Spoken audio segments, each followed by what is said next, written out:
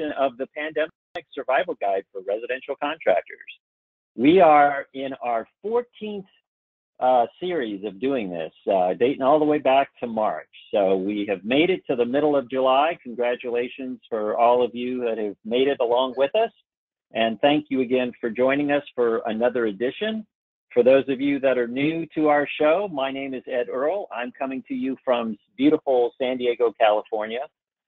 We were on a call the other day with one of my coaching clients, and we were all talking about our weather. And I said, well, you know, it's really not any different in San Diego. I mean, we have good weather all year round. Yeah. So anyway, I run a construction project management company down here in San Diego where I serve as an owner's rep. I am also a partner in Residential Contractor Services Group with these two gentlemen that we have on our webinar with us today. I'm going to turn it over to our international correspondent, Paul Sanneman. I'm here in COVID-free Finland, right? So I've been doing this for, as I said, you know, what is it, 35 years? I'm in Finland right now because we have a house in Finland. Finland's a great place to be at the moment because there's no COVID, no civil distress. It's a cool place. And it's interesting. I told the people here, you know, I could spend the rest of the year in Finland, but I went, weather, COVID. Yeah, I'll go with COVID. I'm David Luperger. I'm in Boulder, Colorado. As a friend is fond of saying, I'm a recovering remodeler. Did it for over 25 years. Like Ed and Paul, work with contractors around the country, just reviewing best practices, profitability, and we found that the three of us have some very complementary skill sets, which is why we work with you. It's why we host these webinars. So let's get started, Ed. All right. Well, sounds good, David. Yeah, as David said, we've been hosting these webinars really as a resource for all of you out there that attend. We talk to about 50 plus residential contractors every week, all of our various coaching clients. So we're really up to speed on what's going on in each of the various submarkets. And in a tumultuous time like we're in right now, things change constantly. And we're always not only sharing our own perspectives, but we're learning some really good best practices from many of our clients as well. And so actually today, we're fortunate to have two of our coaching clients joining us, and they're going to actually share some new insights that they have and how they've changed their sales presentation in response to the pandemic and how well that has worked for them. So as I always like to do when we start off, I'm going to start with a little joke for the week. So here's the one for this week. It's another Saturday night in the house, and I just realized that even the trash goes out more than me. Ba-dum-bum, drum roll, right? Bada boom, yeah. Bada boom. So we're going to actually switch things up a little bit this week. So typically in the past, we cover all of the aid updates from the PPP program and the EIDL. And there are some updates this week, but we're going to save that until the end of the presentation. And we're going to jump right into the meat of this week's webinar. And it's talking about how the pandemic has really changed how we make sales presentations. And now we all know that that's true, obviously. You can't just, you're not going to sit down with a couple like what we show here in this picture. But what we didn't realize is that in many ways, it's made it easier if you understand the circumstances. So the first thing we need to look at is the fact that now pretty much wherever you go, especially if you're in someone's home, you have to wear a mask. So we started realizing that that really provides some real fundamental hurdles that you have to overcome. And it's based on our view in American society of who wears masks, right? So let's look. I mean, in the past, before pre-COVID, who wore masks? Well, bank robbers, they wore masks, right? Who else? Anyone else? David, Paul, give me a suggestion. What about villains, right? Do we have any Batman? Do we have any Batman fans out there? You might recognize this villain from one of the Batman movies. Who else wears masks? Sick people, right? Sick people wear masks. So the fact of the matter is that in American society, masks are not a symbol of trust. Yes, Paul. Right. And also old people wear masks. I mean, it is not a symbol of youth and health, right? Right. It's true. Yeah. And nor is it a symbol of trusting people. And I think that's really the key here. So, you know, when you look at this picture of this guy with a mask on, do you feel like you could trust him? I mean, you're not instantly gravitated to him. If all I did was remove that mask and you see he's got a warm smile on his face, it changes things.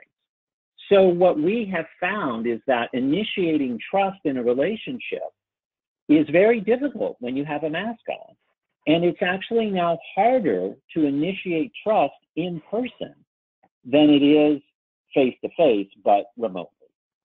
So what in the past we always would say, you know, look, only make the presentations in person that you want to close. We'd always tell our coaching clients that, right? Basically, make all of your presentations in person. But now what's happened is after the pandemic, we now are telling our clients, look, never make your presentations in person.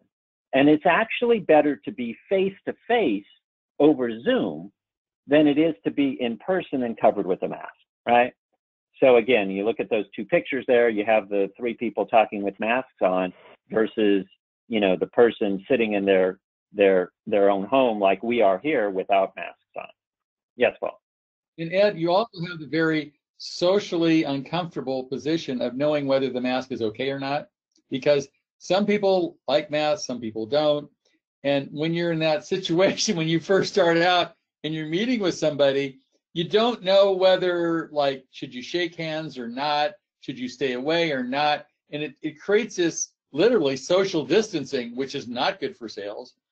And when you're talking to the person, you got to sort of figure out, well, can I take off my mask? Or are they going to be offended? Or should I get close to them and be offended?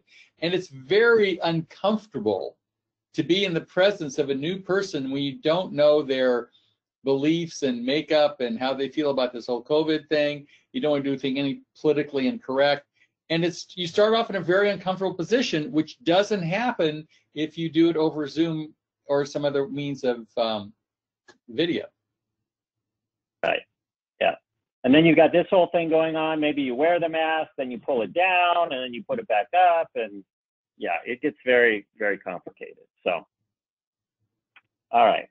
So we're gonna move on here. A little surreal, isn't it? Yeah. Yes, right? Exactly. We're actually going to bring on a couple of our clients. Roger Thomas. Let's find Roger. We're going to have Roger share with you how he has changed his approach given what we've just discussed. So let me see, Roger. I'm unmuting him as we speak. Okay, perfect, great. Get Roger on. It says attendee is self-muted. Oh, Roger, are you muted? Unmute yourself. How's that? Oh, there, now he's ready. He's ready. He's here. Hey, Roger. All right. Well, hello. Thanks for having me. And just to recap briefly what Ed, Paul, and I spoke about the other day and how I have managed my business is I found someone who was very good at sales, who was outside of my area. And by outside, I mean hundreds of miles outside. So it really wasn't going to fit for me until COVID came along.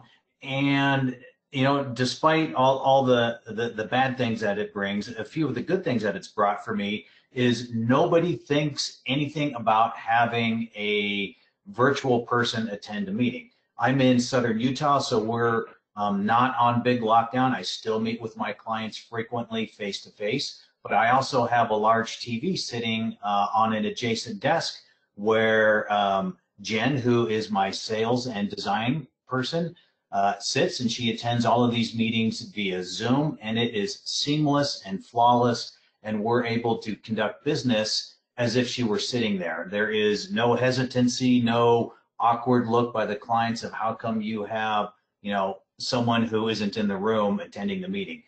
And what that's allowed me to do is I found the best person, the right person for the position in my business, regardless of where they're physically located. And now they are absolutely positively contributing to my business. It took us about a week to get it figured out and set up. And in the last 2 weeks using this model, we've closed 2 new deals as a direct result of having a competent salesperson involved in those meetings. Now, I would also like to add, Roger, those are the first 2 deals you've closed this year, am I correct? You're correct, but you didn't need to share that, Paul. Just out of curiosity, Roger, what was the size of those deals? One is going to be, so I'm in our houses cost less than the national average here. So one is Sure. it's a second home. It'll be 675, 700,000. It's a passive house. Another one is going to be 375 to 425, right in that range. But we're still saying you're closing six-figure deals through virtual meetings. Absolutely. And not only am I closing them, but they're going amazingly smooth and flawlessly. Great.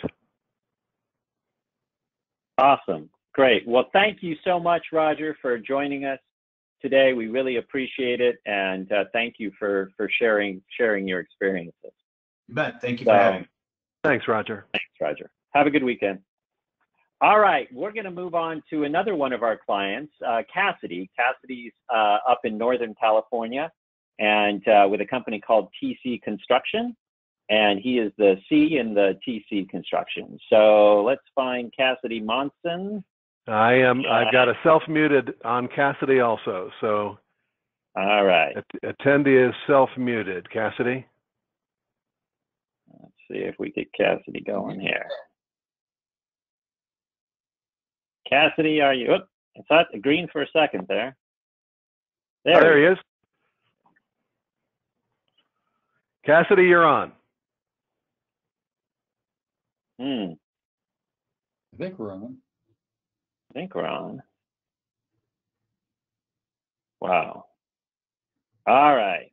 Yeah, now he's off. Now he's back on. Let's do this. I'm going to move on to our third case study, which actually she couldn't join us. Her name is Gina. Cassidy, if we can get you unmuted, please just chirp in while we're talking here, and we will switch back to you, Cassidy. But it's the let's see. Are you there, Cassidy? I see it green. Can't get him. All right, Paul, while we're waiting, do you want to tell Gina's story? Well, Gina, Gina had an interesting story. She used to spend a lot of time driving around Portland. And I told her, you're really wasting your time, qualifying leads by showing up. And I remember we had that defining moment when it was like, I don't know, 5 in the evening, and she was going to take an hour to get there. And I said, Gina, do not drive across Portland. It is a waste of your time. And so she said, no, I got to go. So she literally drove across there. It was an entire waste of her time, and she wasted like her whole evening. She goes, okay, I'm done. I get it.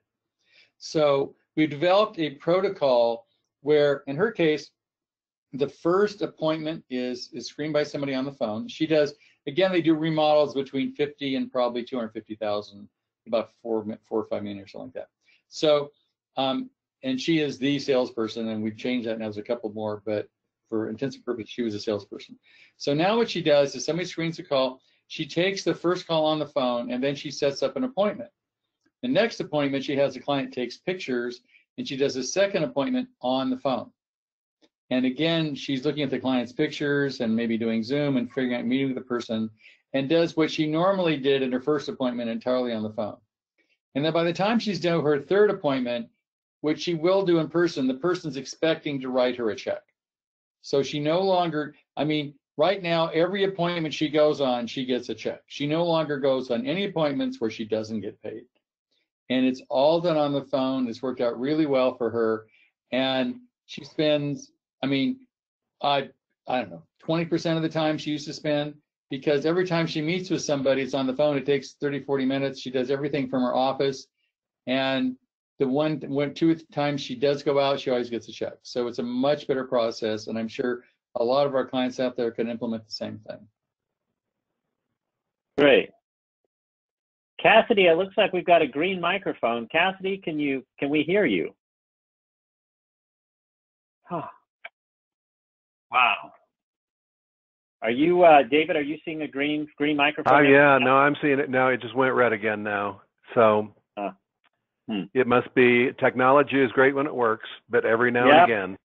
So, Ed, you want to give Cassidy's story, since he's can't give his own? Gosh. Yeah, so Cassidy basically told us that he is not, here's Cassidy. Sorry, guys. Oh, yeah. So Cassidy basically said, look, you know, a similar story to Gina, where he said, look, I would do, you know, most of my sales presentations in person. He said, now I don't do any of my sales presentations in person. My standard procedure is that I do all of my presentations through Zoom. People now expect that. I'm able to share my screen. We go through the presentation. We can see each other face to face. We actually interact better because we can see each other. I can read their expressions.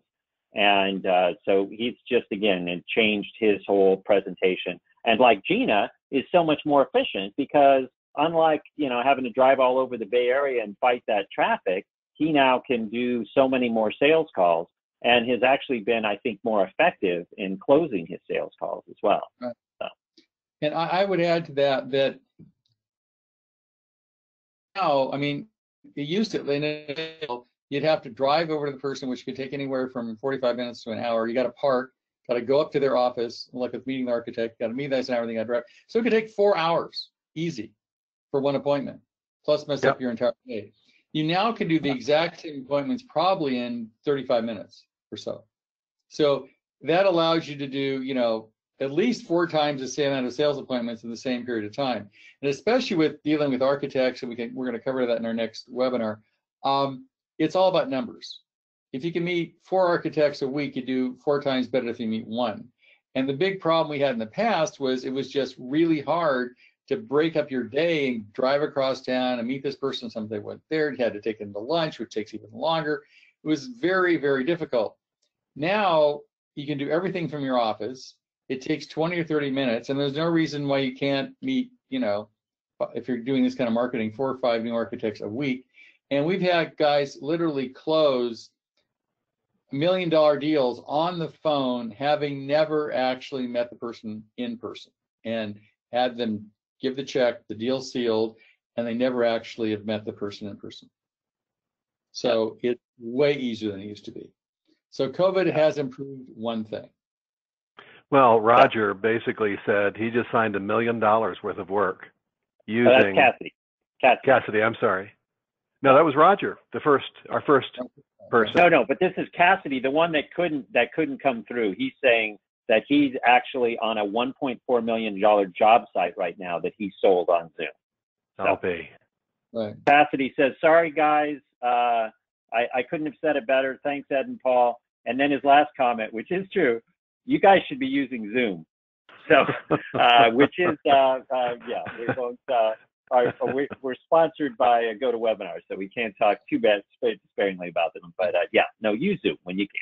So, all right, Cassidy. Well, thank you for being here in spirit. Sorry we couldn't hear your voice. Elena also made a comment which I thought was great. You have a good weekend too, Cassidy. Elena says we always wear patterned masks like cats or horses to lighten the mood and make people more comfortable with us wearing them. And so I think that's a good approach too. So if you do have to wear a mask, I have a couple of clients that they have the t-shirts, the hats, and the mask all have the logo on it. I have a client that has probably 300 framers who work with him, and everybody wears a logoed mask when they're on the job. It's a nice little touch. We gotta wear one, right? Yeah, exactly. You know what I've been looking for? I want a mask that like has a little smile face, you know? So it'd be because like, you know, when I smile and people think I'm frowning or something. I don't know. Anyway, anyone has a good smile face mask, let me know. All right, so let's move on here. We're going to try to keep it to our 30 minutes as we always do. Let's move on to our section I now am calling Free Money for Contractors. So we're going to give you the updates on the payroll protection plan, the economic injury disaster loan, and other pandemic aid programs. So first, let's talk about the PPP program. As you probably all know by now that on the 4th of July, President Trump extended the PPP loan program from June 30th to August 8th. But as you probably have read, now there's talk of extending that even beyond August 8th, because the latest I've read is there's still about $130 billion left in that PPP program. So back on June 18th, the Congress passed this prioritized paycheck protection program to extend, actually allow people to apply for a second PPP That I haven't read anything new on, but last night I was just doing my latest research and found this from the Motley Fool saying, will there be a second round of PPP loans? Lawmakers say yes. So,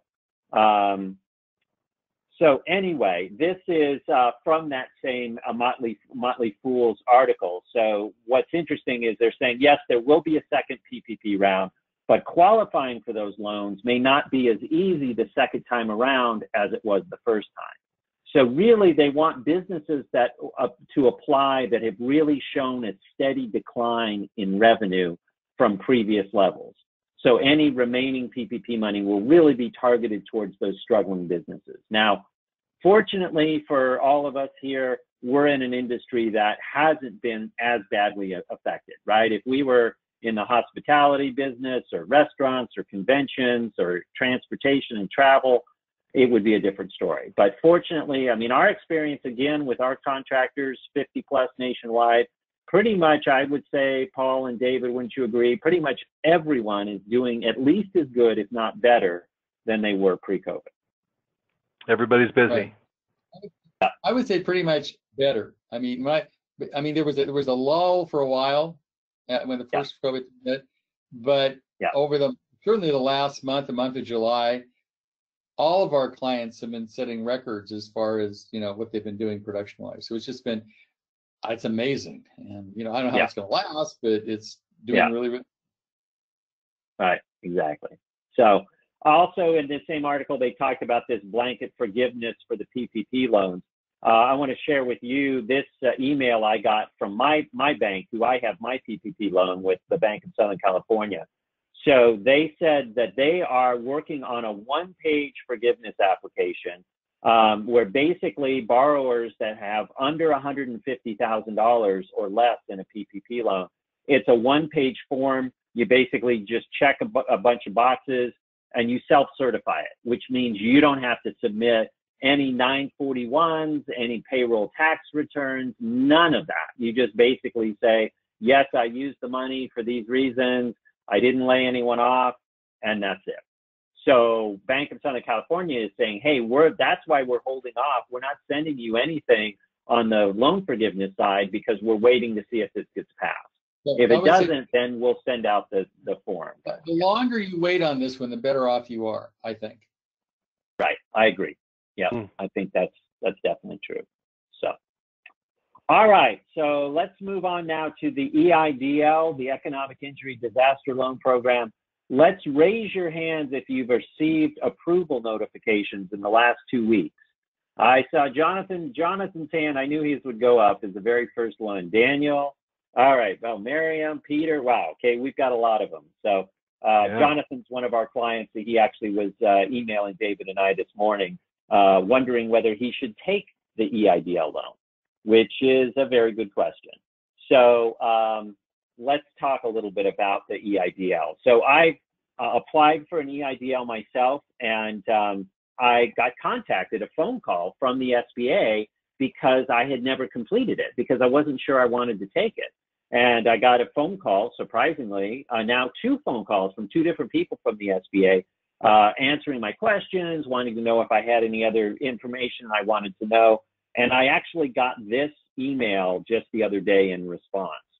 So this is a key thing too. As you might all recall, originally with the EIDL, there was this grant part of it, right? It was $1,000 per employee up to $10,000 that you could get for free and you wouldn't have to pay that back.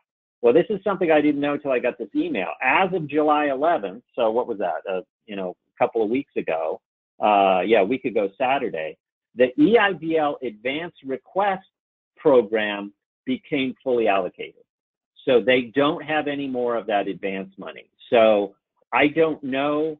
Let's lower everyone's hands. For those of you that got your EIDL approval, how many of you got that advance? How many of you actually got that money up front? So, all right. Wow, Derek, Elena, Miriam, Sherry. Todd. But not Jonathan. That is interesting. All right, Jonathan. Well, we'll circle back with you later to see when you actually applied for that. But It says here, if the SBA was able to process your request before the advance funding ran out, you will receive a direct deposit in your bank account that you provided as part of your application. So Jonathan, if you applied before July 11th, you should still be seeing that money coming in. And if it's like what I experienced, and I think Paul, for you as well, it just shows up in your bank account. You don't get a confirmation email. There's no notice about it. It just shows up.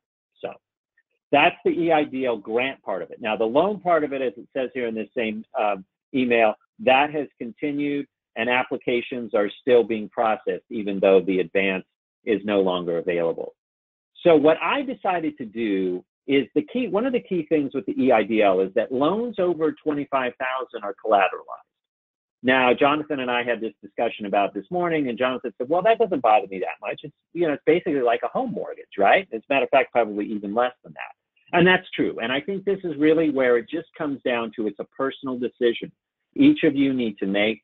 If you're okay getting a collateralized loan, then I would say go ahead and do it. One of our clients said, well, what I did was I just adjusted my loan down to $25,000. And that way I don't have to worry about the collateralized loan. And so that's what I've decided to do as well. So I went in to on my website, and what I've done now is I've selected the $25,000 loan. Notice the loan disclosures down here. This is something that I think is interesting I didn't know. So loan security requirement. If it's under $25,000, it's an unsecured loan. If it's between $25,001 to $200,000, the loan is secured with all business assets. If it's over $200,000, then the loan is secured with all personal assets, and they ask you to sign a personal guarantee. So I didn't know about the personal guarantee bit. So I don't know if any of you have if you've gotten over 200,000 in the EIDL, but you've got that as well. So I'm going to tell you one other thing, which is this is just me off the top of my head, but I'm kind of thinking that maybe if this thing goes far enough, they may take an approach kind of like they've done with the PPP loan, where they simplified the forgiveness. And they might just say, you know what, it's going to be too much trouble to try and get all these people that have borrowed $25,000 or less. We don't have any collateral anyway. Let's just forgive those loans that are $25,000 and under. So my decision was, I'm going to take that $25,000 loan. It's $78 a month in interest.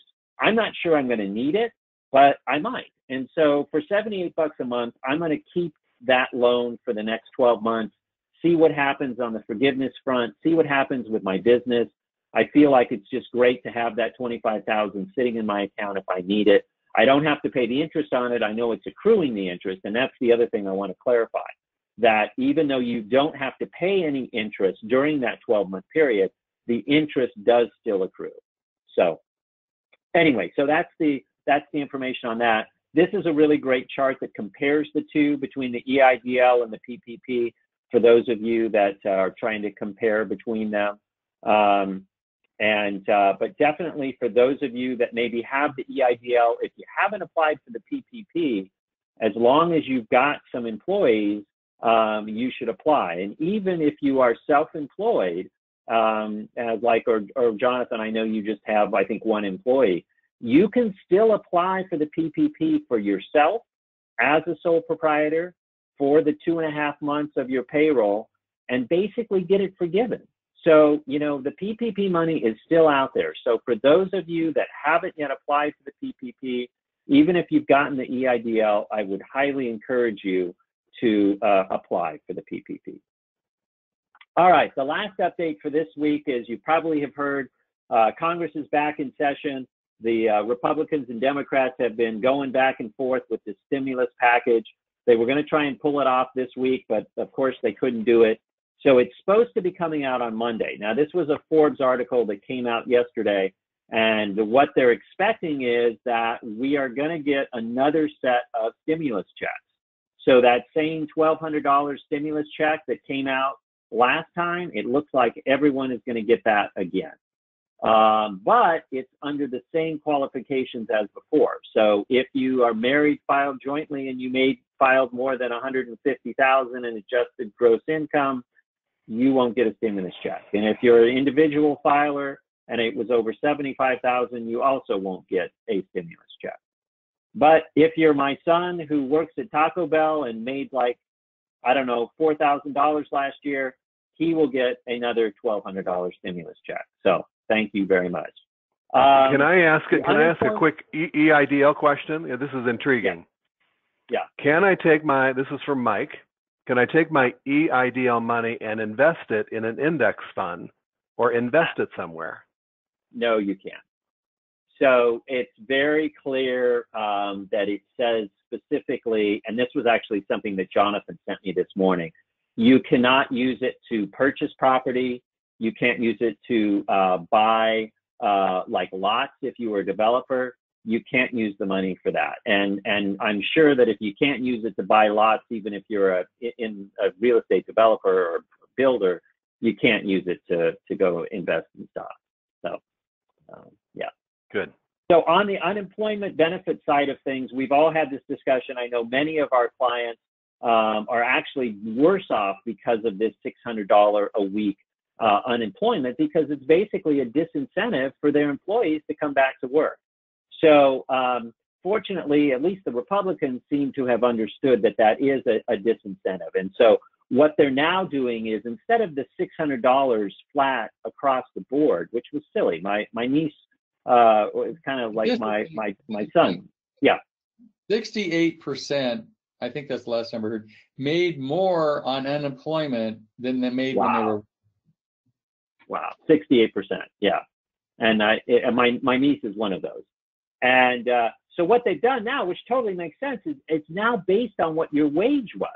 So they're going to pay you 70% of whatever your wages was, which they're thinking would equate to $200 to $300 per week. But that makes so much more sense. It should be a percentage of whatever you were making, not just a blanket $600. Yeah. How are they possibly going to figure out those numbers? They have a hard enough time figuring out everything else. How are they going to figure out what everybody made and what 70% of that is, and how to allocate a different dollar amount to like 23 million people? Well, when you file for unemployment, when you file for unemployment, it's a factor of what you've made. So I think they're going to just have to use the same calculations that they currently use for their unemployment payments. And this is from the feds.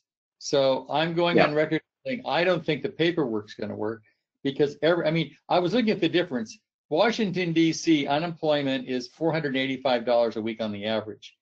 In I think it was like Oklahoma, it's $58. Wow. Yeah. So every state is different, everything, and they're going to have to calculate that with like 23 million people. Good luck. Yeah.